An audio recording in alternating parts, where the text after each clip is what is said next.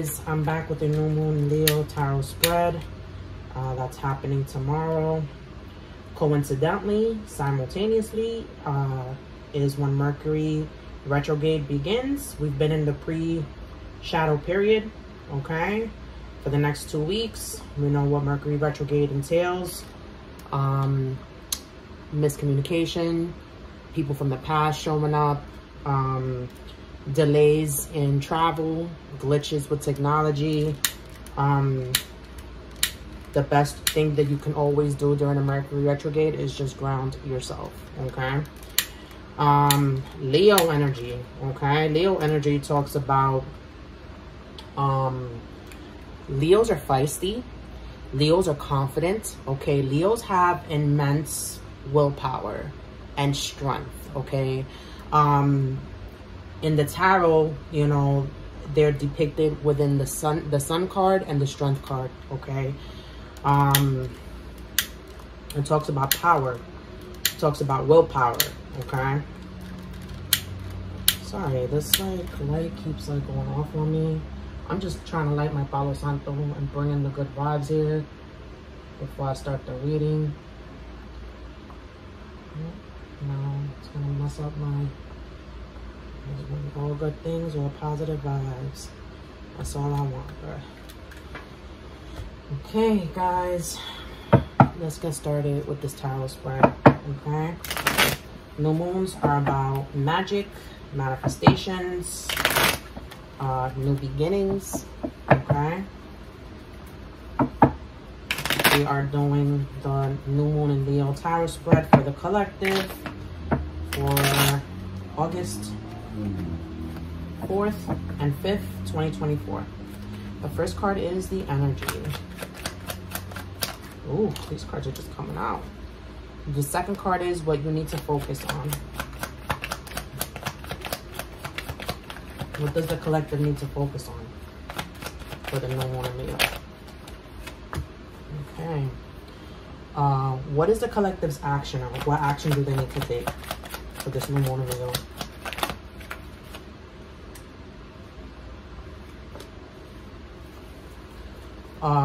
Where does the collective shine?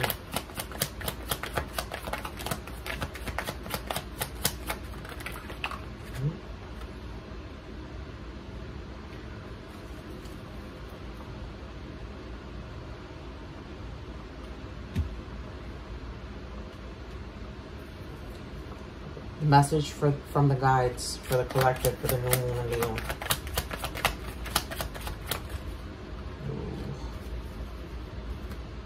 Okay.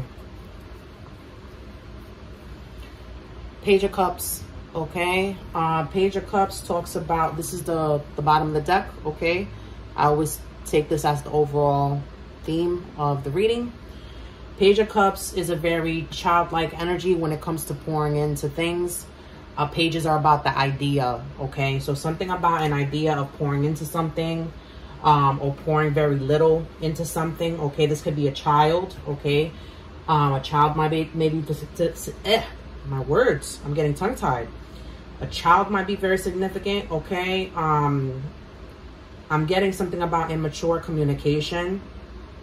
Backtracking a little bit, my messages that came in before I even got on camera were, I got time and the fire is settling in, okay? Leo is a fire energy. It is a fire sign, so that might be very significant as well for someone out there, okay? The first card is the energy, and the energy was Two of Swords, okay? Someone at a crossroads, someone keeping themselves in stalemate, okay? You have a choice. You don't want to make that choice, okay? There's something that you're refusing to see. There's something that you're refusing to ponder about or say, okay?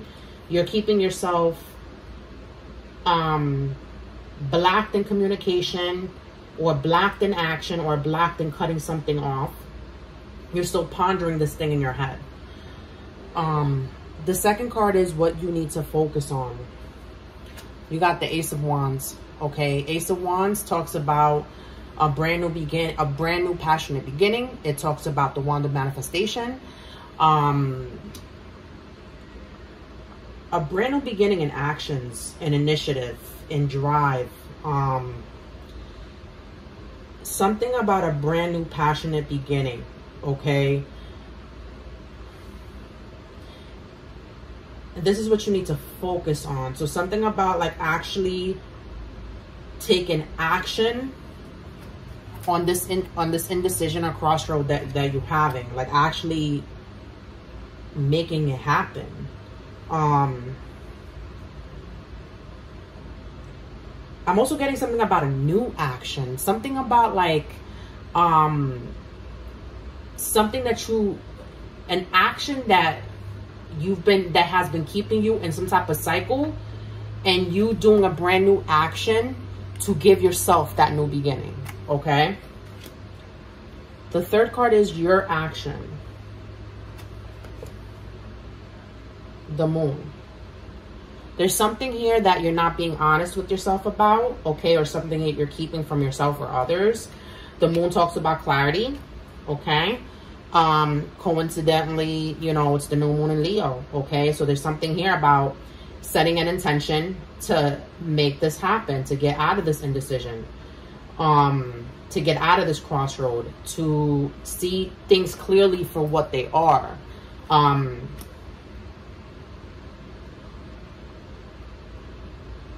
Using your intuition to give yourself clarity. I'm hearing what's done in the dark is going to come to the light. Something that someone has been doing in the shadows, that's going to come into the light. Okay. The fourth card is where you shine. Knight of Swords. But it came out side to side. Okay. Knight of Swords is someone that takes definitive action, someone that tells it like it is, actively acting on this, actively giving people a piece of their mind, actively telling it like it is, okay, or actively cutting things out that do not serve your highest good. But for some reason, this is where you shine, this is like your strength. For some reason, you're undecided about this. And again, I double back to that Two of Swords, okay? You're usually quick to cut something out. You're usually quick to say something. You're usually quick to like make up your mind about stuff. And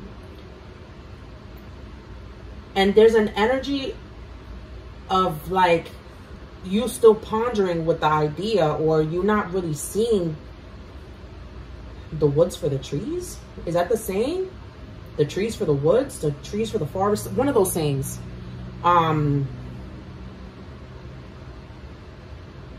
It's like this thing has you all up in your head to the point where it's kept you in like stagnation. Like you've kept yourself in stagnation from taking this action. Where you actually shine in, meaning like that's you. This is your strength. Okay, this is something that you excel at. This, your logic too. Like, you know, using your logic quickly, using your logic, and being rational. Sorry guys, I got interrupted by my little Gemini. I'm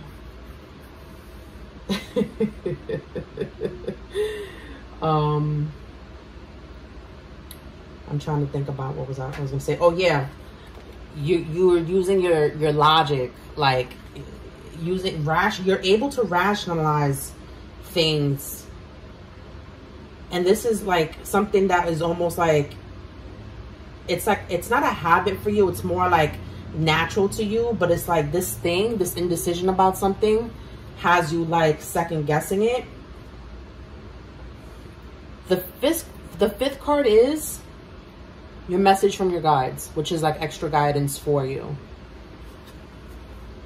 You got the Devil.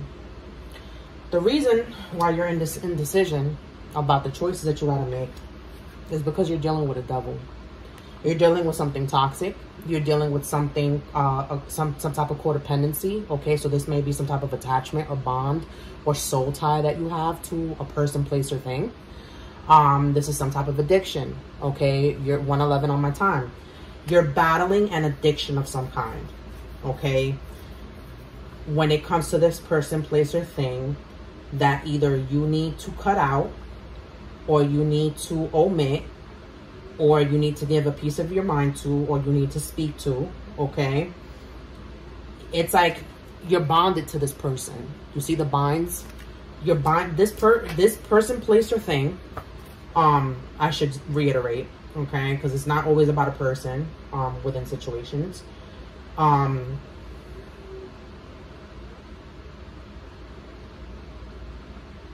The devil also talks about negative self-talk, okay? So be very mindful of,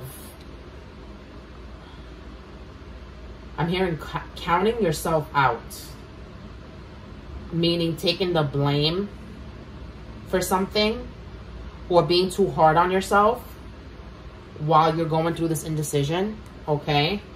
1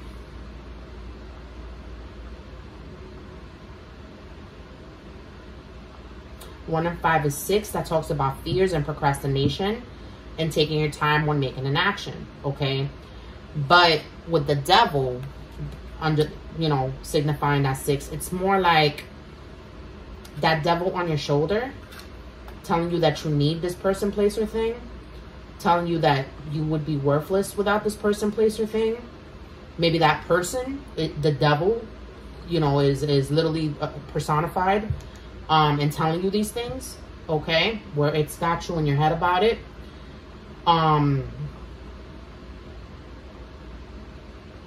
It's like almost like you're battling yourself too. I'm hearing you could be battling yourself at this time with taking this action.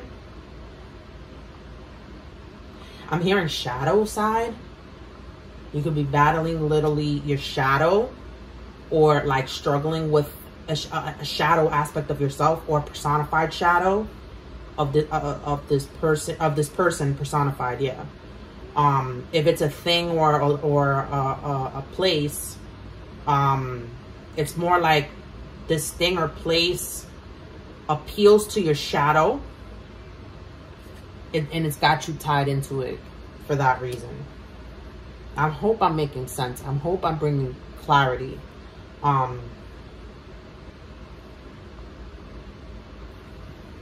Clarify with this. What else could this signify? Clarify this reading. Clarify my words. Let's go even further.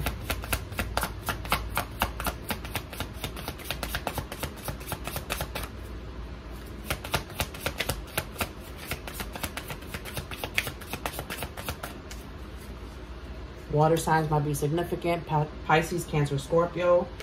That might be within your big 3. Sun, Moon, Rising. It might be in your Mercury, because we got a lot of swords energy here. Mars, Venus, Jupiter, Neptune, and Saturn, and Pluto. It's saying let go. Make room for the new beginning on its way to you now.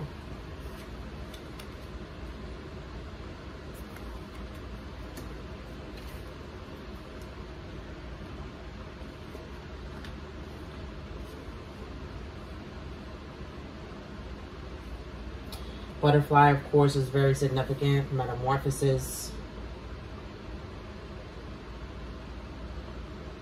Transformation. New phases.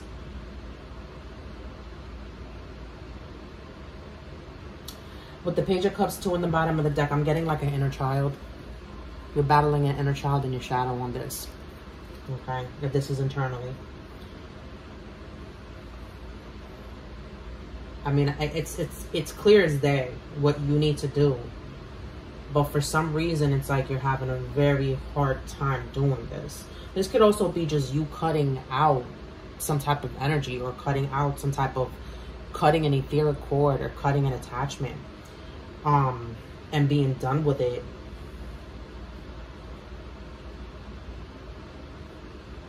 It's easier said than done if you're still in the grieving process. It's easier said than done if you're still healing from this, okay? If you're still in contact with this person, place, or thing, it's I know, it's tough.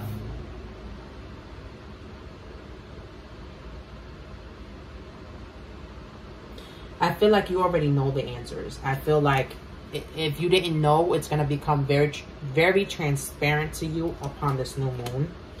I would set an intention for that, to gain clarity.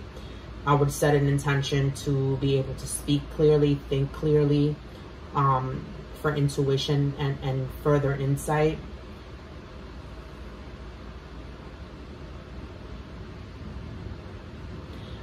Because part of the process of manifestation is actually taking those steps that you're guided to take.